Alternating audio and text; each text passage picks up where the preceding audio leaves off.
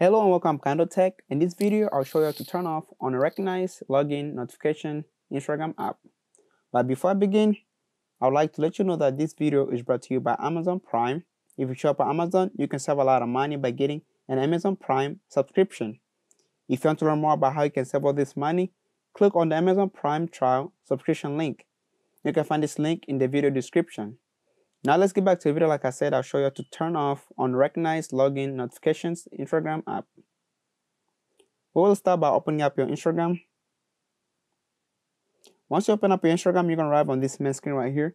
Look on the bottom right hand corner where you're going to see your profile picture on the bottom right hand corner. Just tap on that.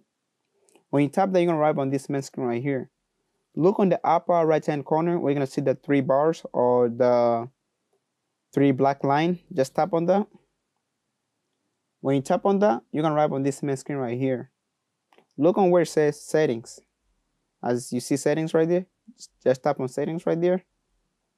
Then you're going to arrive on this main screen right here. Look on where it says notifications.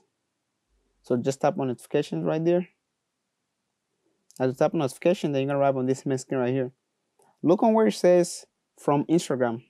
As you guys can see right there, from Instagram, just look for that. Then you're going to arrive on this main screen right here. Scroll down until you see unrecognized logins. You see right there? You see like how it's on within the blue color right there? Just tap on off within the...